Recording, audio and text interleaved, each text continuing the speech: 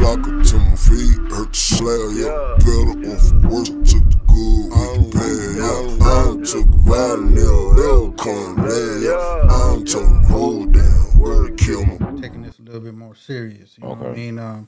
When I hooked up with Geogre Lopez, you know, shout out to Geogre Lopez, T-Town Music, you know what I mean? Big Tuck, everybody out there, you know what I mean? Much love. GL. Yeah, you know, Trini, you know what I'm saying? But you know, he taught me a lot of game, you know what I'm saying? So when I got down with him and at the beginning, and he was helping me out with my music in the beginning, that's kind of what made me want to step it up. You know what I mean? Because I knew, one, you know, shit, I'm dealing with the legend. Right. You know what I mean? Yeah. Shit.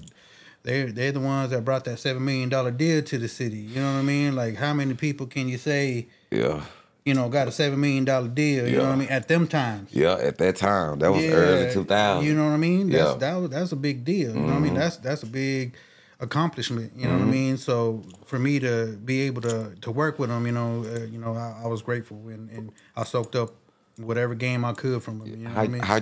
How'd you run across Geogre Lopez? Even though I know it's easy to find him in Bruton Bazaar back there, when he had the shop at the back, you know what I'm saying, about a speaker shop way in the back, where they used to hook up your speakers at, you know what I'm saying, before now where he at now though. So how did you connect with him though? So with George, so I had seen some people like taking music up there to his shop, you know. So I had went originally to go talk to him about putting my music there.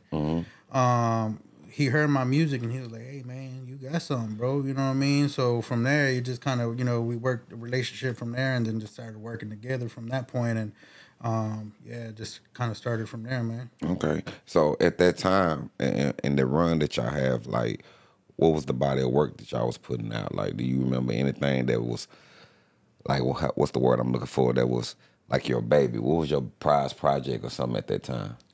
Well, Fame, actually, you know, when I did drop my solo Fame, that was actually my baby, because, you know what I mean, that was just, you know, I was just at a crazy time in my life, you know what I mean? There was a lot of crazy stuff going on, so just being able to kind of do that project and put that together, you know, working with Big Tuck, you know what I mean, and people like that, you know what I mean, that was kind of like my project, you know, my baby, you know, for that one, you know what I mean? But I mean, we was dropping a lot of mixtapes, you know what I mean? We had like Hood Crack Volume 1, you know what I mean? We had all kinds of different shit out there pumping, you know what I mean? But yeah, that Fame is what kind of was my baby, you know what I mean? Fame. So what was your favorite song off the project?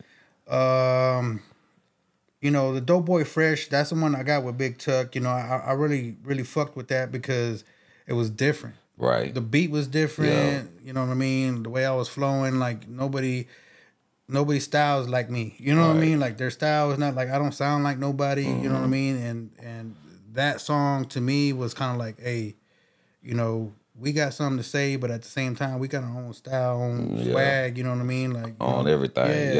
Yeah. And then at that, I got Tuck to flip his style. Yes. Yeah, take him out his element. You know, exactly. You know what I mean? Take him out his element. Yeah, because that's not a normal track that you would kind of hear Tuck on. And he flipped it on that bitch too. You know what I mean? So shout out Tuck. You know what I'm saying? For sure. Yeah, for sure. Man, Tuck be keeping it real, man.